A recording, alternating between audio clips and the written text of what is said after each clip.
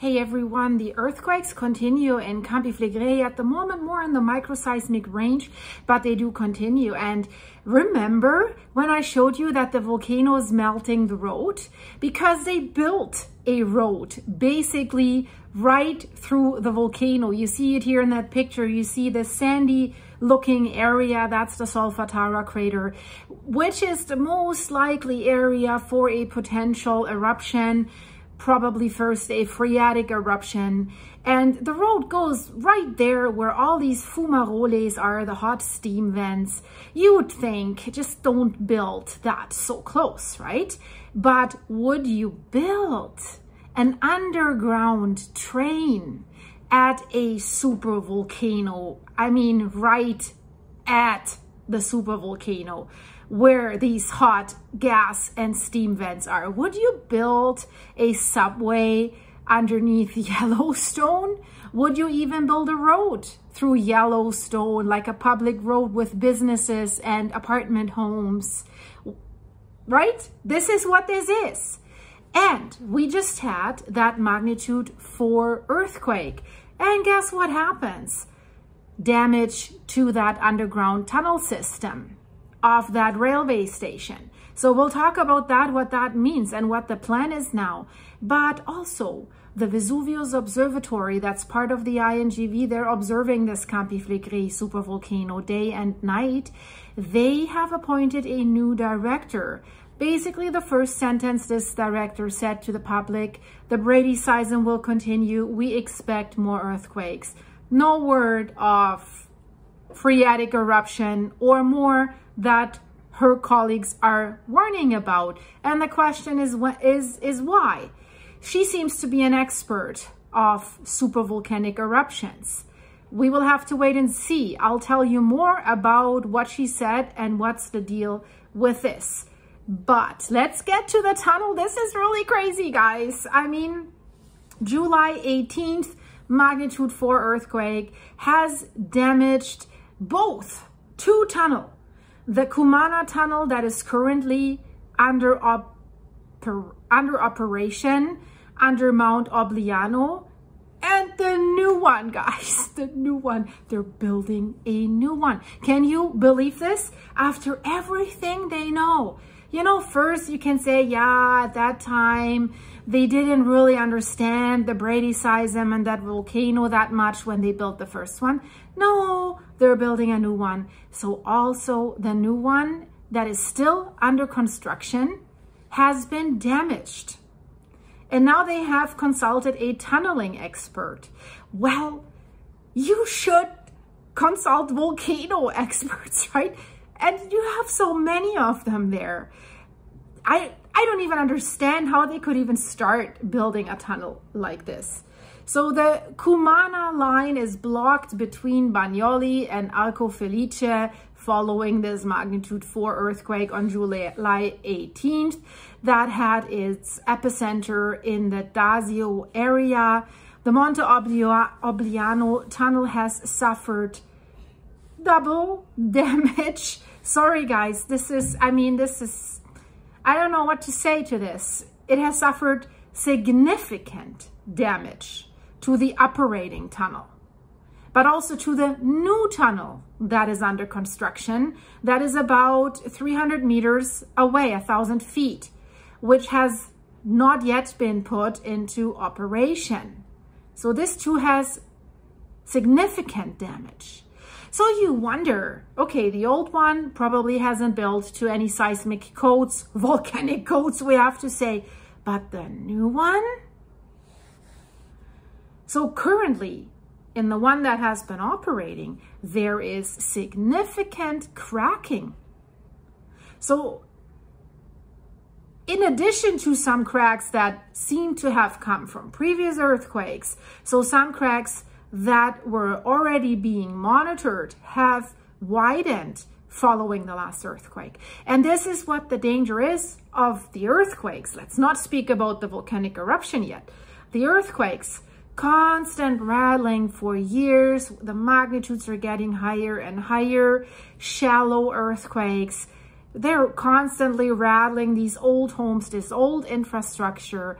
and makes it weaker and weaker and weaker and weaker. Each quake makes it weaker until they might to crumble. So now they say the tunnel must be monitored to prevent a new earthquake from creating problems when trains pass through.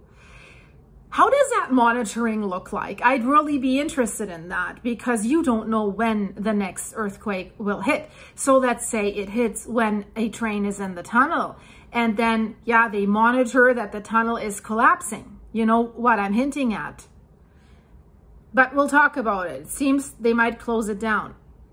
And it's not only underground that this magnitude 4 earthquake has done damage in this region. So beneath Monte Obliano, yes, the two tunnels, but it has also caused a landslide on the Via Napoli side of the same mountain. So now they're bringing in an expert from Turin. He's an expert in tunnels to analyze the situation. So, okay, he can probably give them an assessment how stable the tunnel is. But since we're having continuous earthquakes, they should consult with other experts. Of course, then the public has asked the question, how can it be that a tunnel and a newly built tunnel can be damaged by an earthquake? How is that possible? So then the official entity, EAV, they're responsible for this. They say, is by its very nature, the tunnel is by its very nature a rigid structure. It cannot expand and disperse the energy that it receives. Great. Specifically, the old one that's currently in operation is 85 meters above the ground level, considering that the earthquake's epicenter was very close, near Dazio. Both the external and internal areas of Monte Obliano were subjected to stress, resulting in significant damage. That's not really an answer, right? The answer would be because the structures haven't been seismically upgraded or haven't built to any codes that would withstand a supervolcano and its growling. I mean, are there codes that could prevent that, right?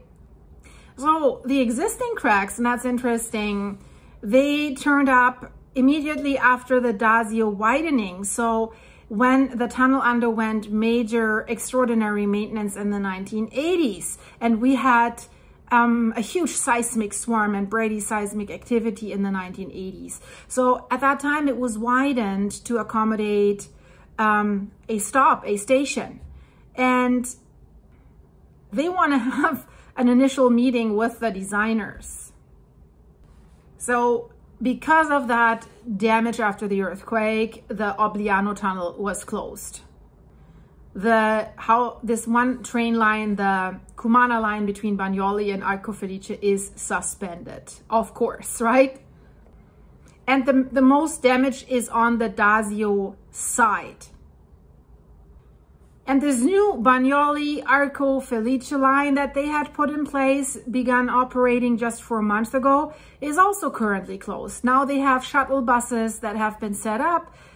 So it seems that this earthquake, the magnitude 4, has been more severe than they previously thought, because it was reported no damages, but actually it might have caused the most serious damage ever caused by a single earthquake in this region, because this is significant. This cuts off the closure of these train lines, cuts off areas from each other. And they don't even know if they can repair it and what the cost would be and who would finance this. And Monte Obliano, the location of that crater, is the southern edge of the Solfatara. And it's suspected of being at least partially a lava dome. And you build an underground train line, right? Makes sense. So commuters that are traveling to work by train every day are particularly hard hit by this closure. Now, what do? Well, they go by car. Now the roads that are already congested and clogged have an additional high burden, and the clogging is worse than usual. Lots of traffic jams, which is already bad in an area that could have a devastating earthquake followed by an eruption when it comes to evacuation routes. So we have numerous cracks, guys, in this tunnel. New ones and the old ones. So the problem is the new tunnel that was supposed to replace the old tunnel is also now severely damaged. So probably they can't use it anymore. So they will remain closed until further notice. And these experts from Turin, they have already stated that one of the main problems was the rigid construction of the tunnels that cannot vibrate. What's the new one? Do you understand that? So many people, not only me, and you probably too, started wondering why the second tunnel was also designed this way at a time when earthquakes and ground uplift were known. I mean, the tunnels are not only located on the edge of this volcanically active Solfatara area where we have a different kind of groundwater, acidic groundwater that could, for example, erode the structure like reinforced concrete structures quite fast and cause instability of this tunnel. But it's basically almost right in the area that has the greatest trouble, where all the epicenter of the earthquakes are happening, the most ground uplift, highest gas emission, highest temperature of gas emissions, fumaroles, everything potential eruption site. And they really started this investigation late, because first they said, oh, no problem, this earthquake, no damage, nothing. But there was this landslide on the Via Napoli, coastal road at the foot of Monte Obliano. So the investigation should have started way earlier, because they knew that something had rumbled that crater edge. And these are not the only tunnels. There's so many other tunnels in this area that go right underneath the craters, the volcanoes. And it seems they're not earthquake proof and certainly not eruption proof. And we're talking about road tunnels as well, and especially from the main evacuation route, the Via Tangenziale. They are probably not earthquake proof. They have raised funds to upgrade this, but this will take years and years and years. So should there be a mass panic, should there be a mass evacuation, and should there be a larger earthquake, only magnitude 5 is enough, according to experts, to bring so many structures to collapse. If then the evacuation routes are clogged, it's unbelievable what's going to be happening, right? So, Lucia Pappalardo, new director of the Vesuvius Observatory, she says bradyseism continues. We expect more earthquake. We expect seismic activity similar to that recorded in recent years. So she's not saying we expect something bigger, but many of her scientists and colleagues say that. So she says, I think this is the usual bureaucratic statement. She says, degassing and ground uplift continue at Campi Flegrei at an average rate of approximately 1.5 centimeters, like an inch per month, based on the current trend of geophysical and geochemical parameters. Seismic activity similar to that recorded in recent years is expected. Just the little problem that the seismic activity over the last few years is increasing in numbers and in magnitude. She's not saying anything about that. And then, of course, she says the sentence, monitoring activities are continuing and continuously and carefully. And her colleagues are saying monitoring doesn't guarantee you safety, and I agree. So Mauro De Vito is outgoing. They say he's retiring.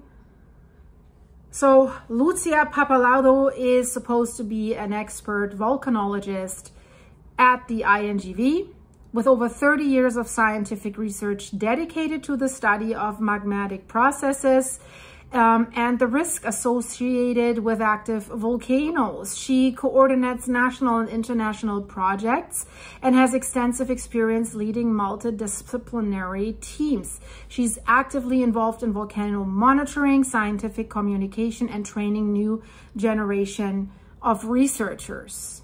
They say she's an international expert on super eruptions. She has conducted research in volcanology and petrology on various topics, such as magma evolution and eruption triggers. So I hope that we can expect a little bit more information from her in the future. So she's supposed to be an expert on processes and timing of magma ascent in volcanic conduits and their relationship with precursor phenomena, characterization of the geothermal system, and through studying the interaction of rocks with volcanic fluids and gases, the impact of tephra fallout and pyroclastic flows on the environment and on humans, and the definition of extreme eruptive scenarios, the dynamics of large ignimbrite eruptions that Campi Flegrei has produced, quantitative analysis of micro CT images of geomaterials. So the mayor of Pozzuoli says she is highly competent, and I hope she'll show that by telling as it is, by really telling the risk as it is, as her colleagues are doing. But outside their position of the INGV, they're really giving dire warnings. I have made videos about all of that, guys. You should really watch them, because that gives you a picture of what's really going on at Campi Flegrei. Thanks for watching. If you want to support the channel, buy me a coffee. Look at the monster one. I have to show it again because I love it. It's like a Bavarian beer mug. Link is in the description. Go to my buymeacoffee.com/silky website. Buy me a coffee there. Click the join button to become a supporting monthly member. Thank you for your supers. Thank you for watching. Hello to all new subscribers and members. You guys are awesome. Stay safe. Click here. Then we don't need to separate. We see each other in a second. Bye-bye.